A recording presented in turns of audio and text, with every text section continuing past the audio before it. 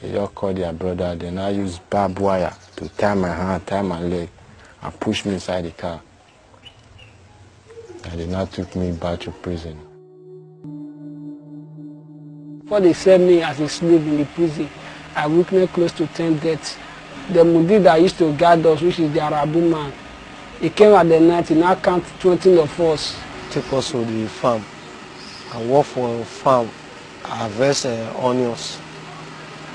We work, no food. Most times they come to our caravan, they pick like 6 oxens, take them out to do their dirty jobs, the farming, the bricklaying works, to feed their cattle. They give us out to their friends. They take us to their house. They use us, they don't feed us.